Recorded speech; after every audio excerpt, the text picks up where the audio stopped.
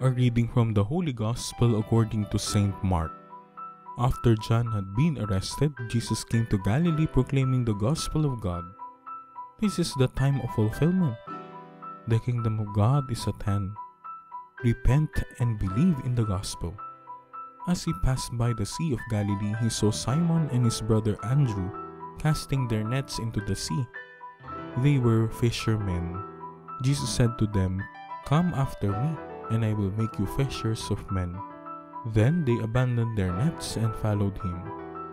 He walked along a little farther and saw James, the son of Zebedee, and his brother John. They too were in a boat mending their nets. Then he called them, so they left their father Zebedee in the boat along with their hired man and followed him. The Gospel of the Lord. Fishers of men. A fisherman's life demands hard work and strength of character.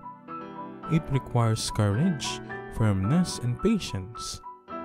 It comes as no surprise then that for the work he means to accomplish, Jesus should call strong, brave, and highly spirited fishermen of the Sea of Galilee. Jesus calls Simon, Andrew, James, and John to a different kind of mission, from being fishermen to becoming fishers of men. Yet the two vocations have many things in common. While leaving their boats and following Jesus, in a sense, the fishermen of Galilee are not really giving up the work they have always loved. Fishermen and fishers of men must work in teams. Fishing with the casting of dragnet requires the concerted effort of a crew of one boat or even two boats. Jesus' followers have to learn how to stay and work together. They are sent on mission in pairs.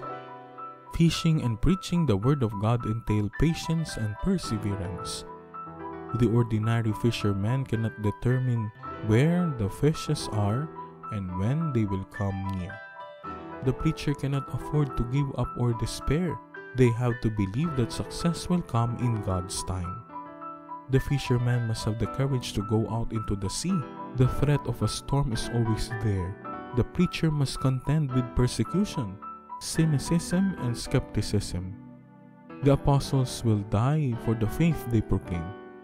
The fishermen love their work.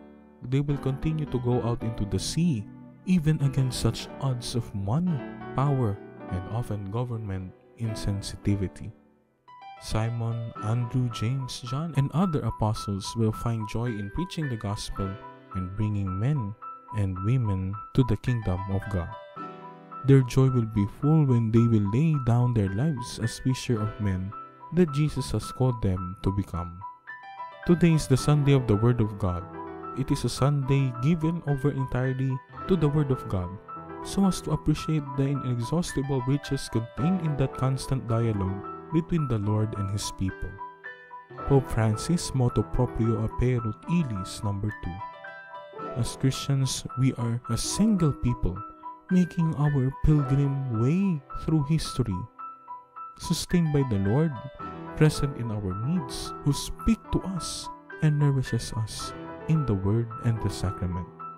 As Pope Francis suggests, a day devoted to the Bible should not be seen as a yearly event, but rather a year-long event, for we urgently need to grow in our knowledge and love the Scriptures of the risen Lord, who continues to speak His word and to break bread in the community of believers.